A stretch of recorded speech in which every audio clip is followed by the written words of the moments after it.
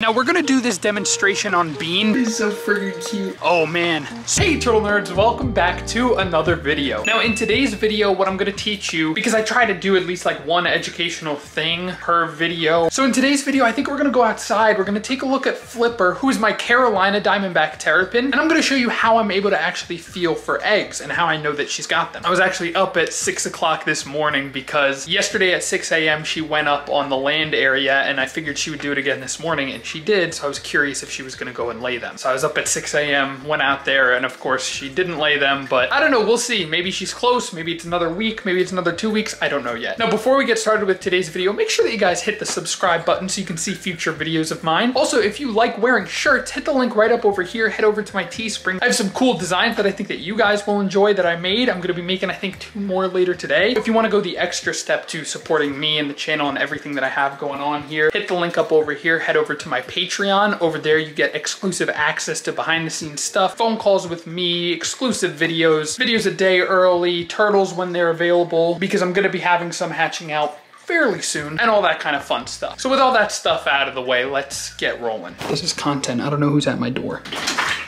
Hi. Hi, how are you? Good, thank you. How you doing? Good. I was looking for Michael or Michelle. Who are you with? North American Senior Benefits. I have no idea. She gave me her card. It was for like senior insurance discounts or something. I was like, I'm not a senior. My parents are not seniors. Someone calling me? Someone's calling me. A lot going on before this video starts. Hello. Let me fill this up now. We gotta pull out that thing of lettuce because I think that he's all done using it. There we go. Now we got this all filled up. Little butternut is somewhere back there in the moss. And then we need to get these fellows all fed. Surprise, surprise. I'm feeding this baby spotted turtles first. Come here, little nuggets.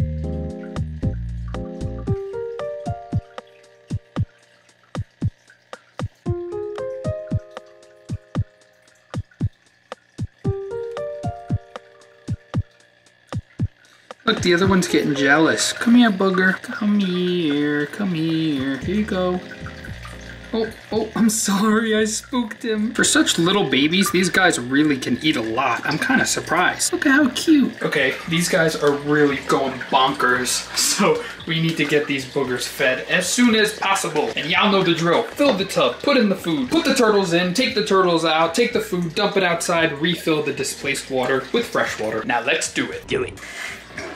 Now we allow this to fill. Today we're actually gonna do things slightly differently. I'm gonna toss in the food right now. There we go. And that way, while it's filling, it'll soften those pellets because we're gonna actually take Pumpkin out of his enclosure to feed him. The last time I fed him in his enclosure, the water started to smell really, really badly and I had to change it all. So today we're gonna see about pulling him out and then letting him eat first. I wanna have him eat first, that way I don't really cross-contaminate these guys with them. I'm worried more about Pumpkin getting something from these guys rather than these guys getting something from little Pumpkin. Okay, let's do this. Come here, bugger. Come here. I'm gonna get you. I'm gonna get you.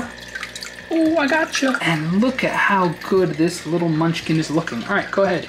Eat, baby, eat. I think I'm gonna step away to allow him to eat because he's definitely gonna be stressed out. I normally don't pull him out into a separate tub to eat. And because this is his first time, you know, he might be less inclined to eat if I'm sitting right here. Okay, buddy, let's go back in your enclosure now. Come here. Oh, you are one weird little baby. And scooch you right back in. Here you go, Nugget. And now he's gonna be mad at me and swim away. It's y'all's turn. They're gonna eat a lot, so we're gonna put in a lot more food. There we go. Look at them all bundled up here. All right, come here, come here, come here. These are all Beans babies all together. All 5 of them huddled together. And last one. Before. Remember what this looks like. So this is the after, and some of them are literally still eating. And of course, because he smells the food, freaking Butternut is like, hey, please have one. I've been patiently waiting here. Please, may I have some pellets? He's so freaking cute. Look at him. Okay, there you go. Whoa, not through the thing. There you go. There you go. You need to come here. You need to eat. You are also all done, mister. I promise y'all, we'll make our way outside eventually.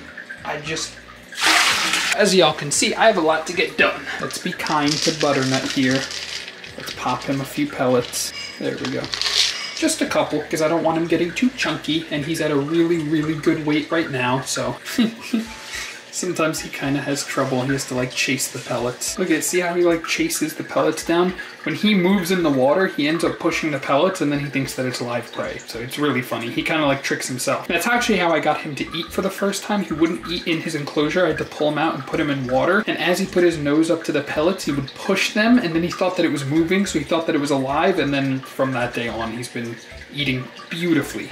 Hi, buddy. Good job. All right, little chocolate chip is all done. You done eating? Okay, buddy. There you go. You are all done. Shoes on. Outdoors. All right, turtle nerds, I'm gonna need you to bear with me and my transition lenses. My contacts are ordered. They're on their way. I just ran out. I hate running out of contacts because I don't like transition lenses. Let's check on everyone in the pond. Wow, this water level is so freaking low. It's so low that why did I just step on that and break it? Why am I so clumsy? I'm literally so stupid. So the water level is so low that I need to put that piece of wood back. Move over, y'all. All right, just like that. Okay, all fixed. We've got this filling up just a little bit. It's gonna rain tomorrow. Let's get these guys fed. All right, y'all ready?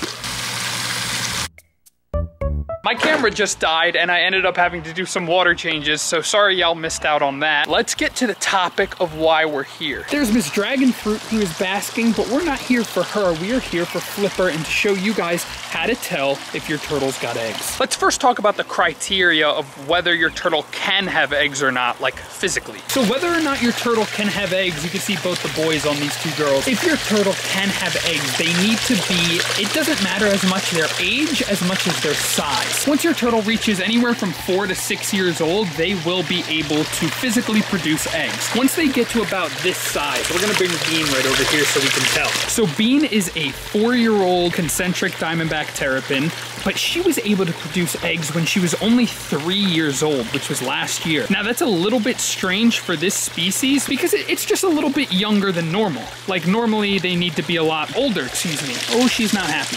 Okay, there you go, Miss Bean. The larger they are, the more eggs they'll be able to carry. So Bean right there is maybe 6 inches or so, and Dragonfruit is nearly 10. She is an absolute monstrous queen. With that being said, whether there are males or not, your turtles will produce eggs, kind of like chickens. They'll produce eggs no matter what, whether or not they have a male to fertilize them. It doesn't really matter. Our final tidbit of information is that usually the first clutch of eggs that turtles will have are infertile, meaning that they're no good and that they won't develop into viable embryos. So let me go grab Bean and I can demonstrate on her how to palpate for eggs. Now we're gonna do this demonstration on Bean because I know that she does not have any eggs, and if she did have them, then I wouldn't wanna stress her out, but we are gonna bring out a turtle who I know has eggs. So what you're going to want to do is reach your fingers basically up into like the thigh region, into the legs, kind of into their shell right in here. I use my pinky fingers because it's a lot easier. You can hold the turtle like this, and we can shove our pinkies right up in there really gently, and it works a lot better when they stick their legs out. So watch, we just wait for her. My left pinky is in. I'm gonna wait for her to move her right leg. There we go. And you just put your pinkies in there and you just feel around a little bit. As we can see, my finger goes all the way back in there, you see? So she's totally empty. I don't feel anything. It's completely hollow to the point where my fingers can practically touch inside of her. If she had eggs, what we would feel, as I'm going to go get our next terrapin and demonstrate. So Flipper, I know, has eggs. I can actually feel that she's heavier down towards the bottom of her plastron. Do you see this fat that's coming out of the folds? That's also a sign that she has eggs. When turtles have eggs also, they'll start acting funny, trying to escape, trying to get out, being restless, just generally a different attitude. So I'm gonna very gently put my fingers up in here. Oh man, so normally, all right, I'm gonna let her go. Okay, so what happened is, and why I'm putting her back down is for a very particular reason. Basically, you'll feel the eggs up in that cavity where I mentioned. But when they get very close to being able to lay them, the eggs move from up sort of in that cavity that I was talking about down towards like near their tail. And I just felt them down near her tail. I felt them up in her cavity just the other day, and now they've moved down, which means she's ready to lay pretty much any day now. And that's why I didn't want to hold on to her for that long. She has shown no change in attitude though, which is not uncommon for terrapins, but for example, when Bean first laid her egg, she was acting funny. And the time of day or when they go to lay them can vary drastically. Most of them decide to lay them during the day, but you just kind of can't know. So yeah, that's why we just put Flipper back. I didn't want to bother her too much. I'm gonna be up at 6 a.m. tomorrow to go check on her. Hopefully she'll lay then. That is how you palpate and feel for eggs. I have no idea if those are going to be fertile, but I'm very much looking forward to them. Thank you guys so much for watching, and I'll see y'all in the next one.